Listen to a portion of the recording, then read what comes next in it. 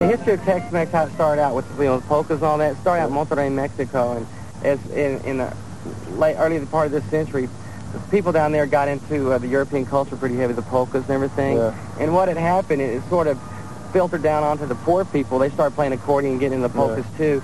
And during the Mexican Revolution, a lot of Mexicans came to Texas, this part of Texas, and it crept up here. And so it's just stuck.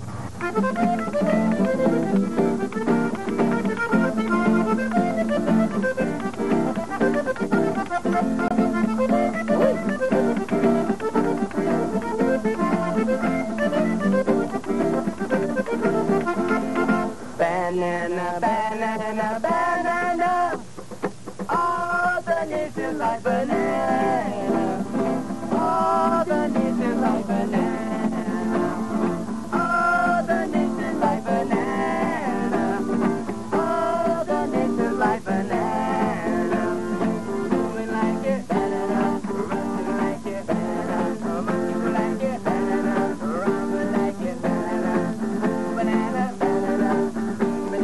banana.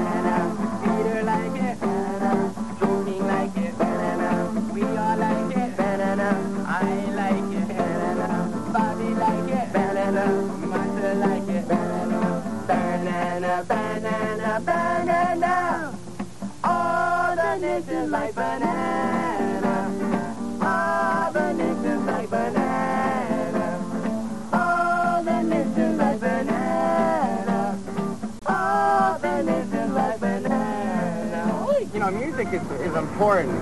It's important for Austin because everybody that I meet that knows Austin, they know Austin because of its music. Yeah. And people that live here have got to remember, or any city that you're in, if the music's an important thing, you really have to nurture it. I mean, you really have to take good care of it.